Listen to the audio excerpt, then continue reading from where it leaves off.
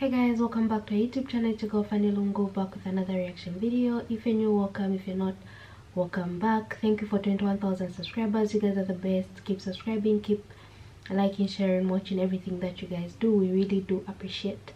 Forgive me if the volume is low. I've got a flu, but we still push on. So today I'm going to be, you can find us on Instagram and Facebook as Fanny&jessy. Our second YouTube channel called Fanny&jessy 2.0. Head there, subscribe and enjoy the content.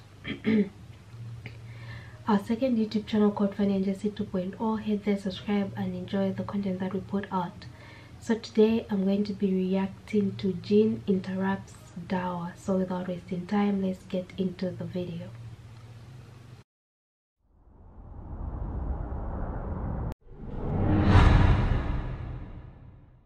I like to believe that I'm Muslim, but it's very hard. What do you believe in then? You say you like to believe in Muslim. Like, I believe in more idealism in it, innit? Because obviously I'm originally from Haiti. My mom's Turkish and my dad's from Haiti, innit? Yeah. And obviously something happened here. I was living over there for a little bit, and I had to do some rituals and that, and it saved my life, you know. The ritual saved your life? Yeah. When you say the rituals, what rituals?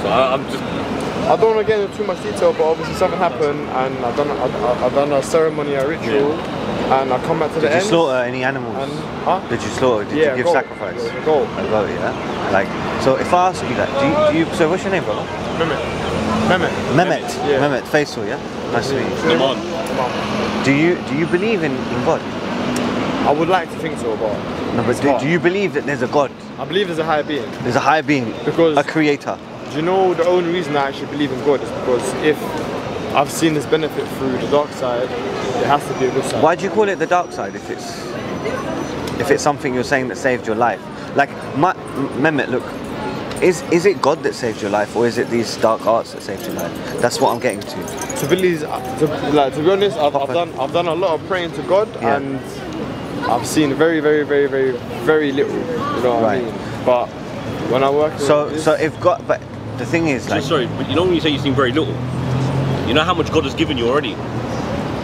Of course, from the jump, but when I really need it. No, but if you look at even what God has given us, look, bro, you're talking, you're seeing, you're smelling, you're breathing. These are the hidden benefits that God has given us, right? Like, you really need it. The oxygen that you just breathed in right now. Of course. Do you see? So there's kind of a lot of things that what we do. I'm saying the shaitan, the devil, the devil will make you think that God ain't doing much for you, God ain't giving you.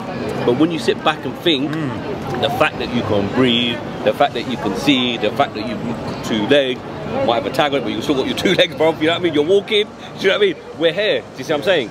There is so many things that we are ungrateful to the favours that our Lord has given us. Was it Surah Ar-Rahman, isn't it? Which are the favours of your Lord will you deny? There's so many favours that He has bestowed upon us. The fact that when you go to sleep, your body rests, you wake up in the morning. This is all from the higher power, isn't it, bro? You know? Well, the one thing I see is, I'm 23 now, I've done a lot of bad things in the past, and one thing that Allah don't forgive is obviously the murder and that, innit? And who says that? I feel like I've heard, innit, from my mom's family and this. You know, there's a story, yeah? It's interesting you said murder, innit? There's a story. The Prophet ﷺ, he told us, he narrated to us, he told us about the man who had killed 99 people. Yeah? Mehmet, stay with me, yeah? This is really important to you, bro. Go on, do your thing, Answer it, do it. Yo. SubhanAllah. Yo.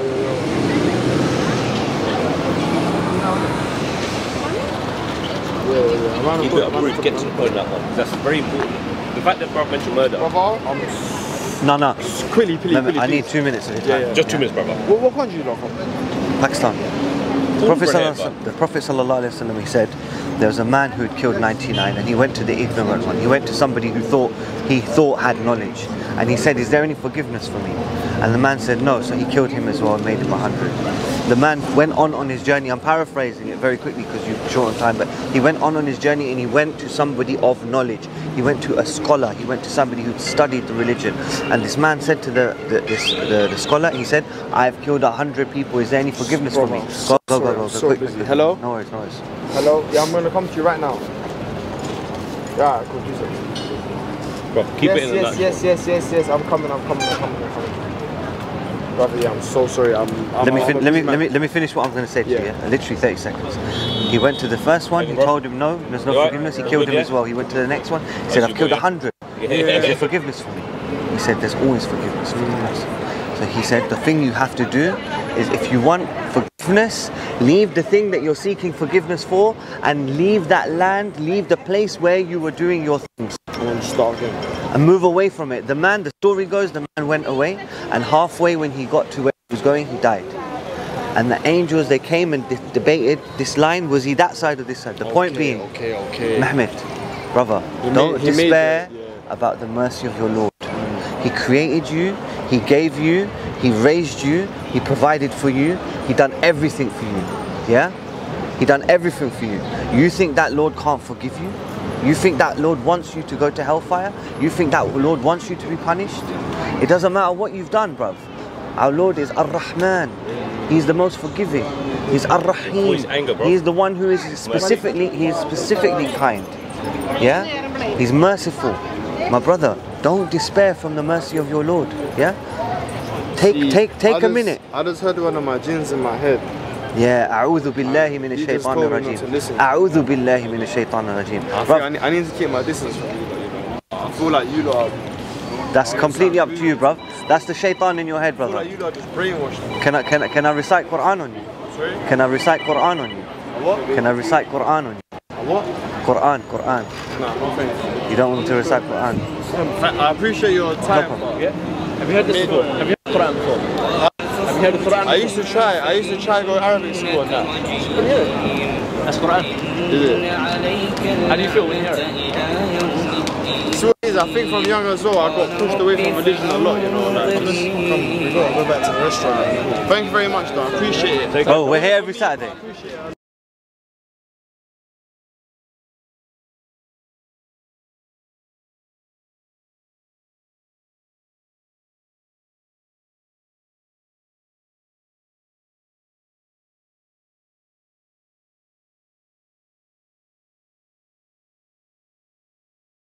This I'm trying to wrap my head around this, and it's quite interesting.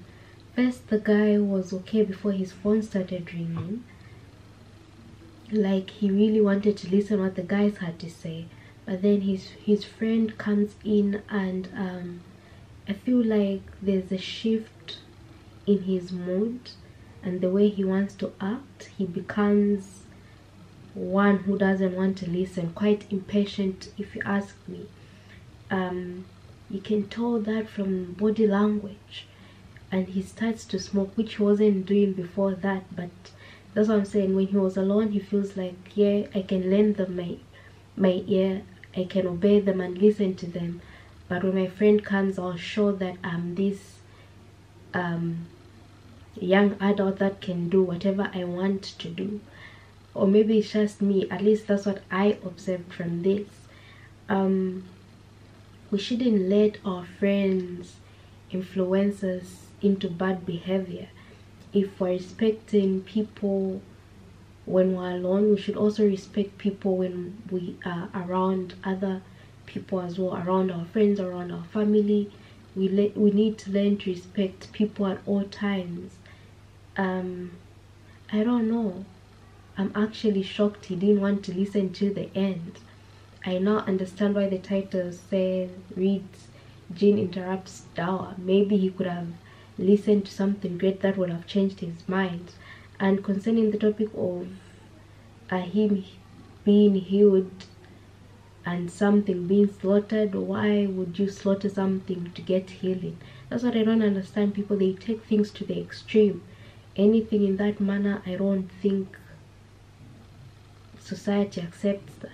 I highly doubt such a thing is acceptable in society. Anyway, let me know what you guys think about the video. I really think these guys would have had a good conversation had friend not come. And yeah, let me know what you think. Make sure to give this video a thumbs up, share it with your friends, and of course do not forget to subscribe. And if there's anything you want me to react to, let me know down below, and I'll be more than glad to react to it.